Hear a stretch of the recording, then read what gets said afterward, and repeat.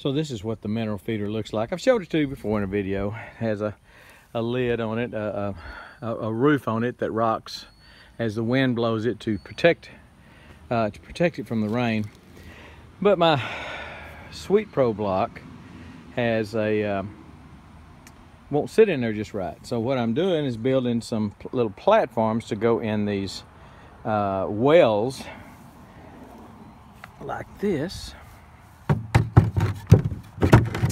to bring it up flush with this right here. This is the high point. This is the crest. It kind of comes up here. So I'm bringing it up to that point. It won't rock in here. It'll sit pretty flat on that, and should work real well. So I had to put, I noticed my sheep were getting up under it and eating, I guess, some of the little chips that the cows, when the cows lick it and chew it, some of the crumbs falling out of their mouth, they were getting under here and eating. I guess it's something like that. And I just don't want the sheep to have any of it.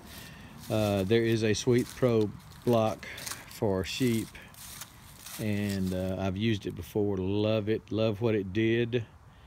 And I'm gonna be doing a video just on SweetPro, just tell you about that. But anyway, so I had to fix this up to where they were really interested in standing and getting close. Their mouths were right here.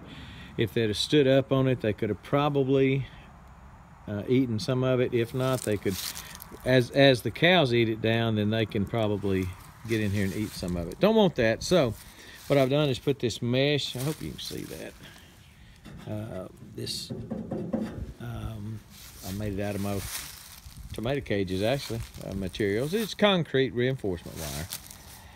And I've got it where they can't get under it here. Wires right there, wires on the side, wires on all four sides. And I wanted it where they couldn't stand up and get it also. So I raised the wire up this far. Well, I got thinking, as the block gets chewed down, the cows are going to be reaching over, and I don't want them to, I don't want them to start scratching themselves on that. I don't know that it would hurt them too bad, but you just never know. So I've decided to do something to remedy that.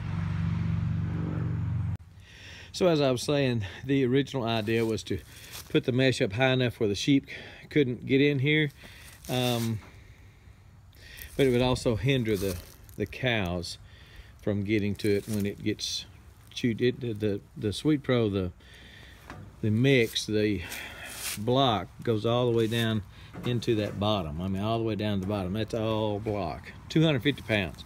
So here's what I've done, and I think, hope that you can see that, that's gonna work.